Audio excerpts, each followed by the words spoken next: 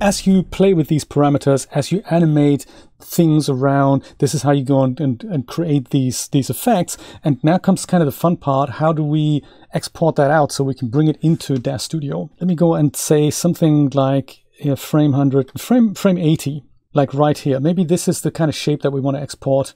Or maybe something before that, like this here. That's kind of frame 60. Let's go and export that now.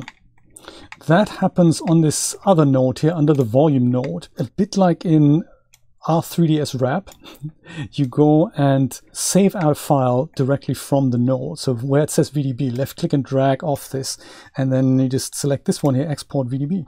And with this node, you can now go give it a file path, and you have some options here on the bottom, and you also have some control. So we'll look at that in a moment. Right now, I'm just going to go and select this and say my file path. I'll go and put this on my desktop somewhere. Actually, I've got a folder called Volumetrics EmberGen. I'll just put it into the top node here, and I'll call it puff v1. So in puff, I'm going to give it a file name. I'll just call it puff v1 hyphen and hit save. So that hasn't quite exported the file yet, because I also need to give it the first frame, the number of frames, and the frame stride. So this is like every one frame. You could skip frames, like 2 would be every other frame, 3 would be every third frame, and so forth. The first frame is going to be frame 64, and the number of frames is just going to be 1, because I just want to have this one VDB that I'm going to export here. And that's really all I need to do, and hit export now, and then that should be that, you'd think, but that's not quite the case. So you have to also, under controls, you have to enable what properties your VDB is supposed to contain. And we have some other options here, like the coordinate system. It's by default, it says Z up right-handed, but in Daz Studio we have Y up. So I can change that here and say Y up right-handed. I'm not entirely sure what the difference between left-handed and right-handed is, but right-handed seems to work fine. If I didn't do that, I'd have to go and turn my VDB volume inside Daz Studio around by -90, and I might as well use Y up. But if you're using any of the default VDBs that you get from their website here, under here downloads free VDB examples, they're all exported with Z up right-handed. So you're going to have to go and turn this by -90 degrees so that this doesn't lie flat on the side here in Daz Studio.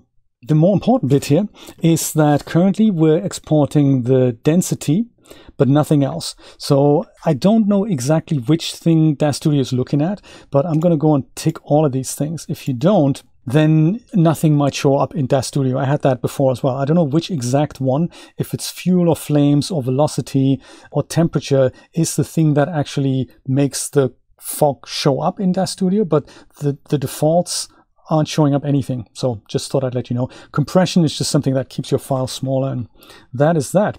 Under export, I can now go and export now. Ding, we've done it. There we go. That is it exported. Okay, let's go back into the Daz Studio and see if we can make this thing show up. Let me go and create myself a new primitive here.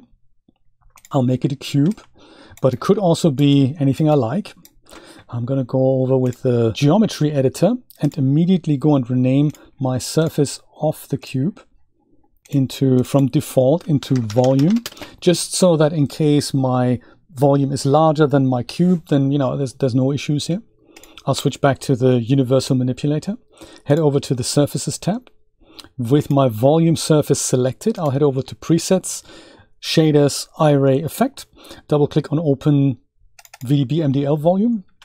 Everything turns a little bit transparent, and under volume file, on my desktop, under volumetrics, there's puff v1, and that is that file that we've just made in EmberGen. So let's bring that in. Nothing happens. Let's go and switch this over to Iray and see if something did happen. Oh yeah, don't see anything. That's because the density multiplier is still a bit low. Let's set it to 100 and see. Yes, look at that.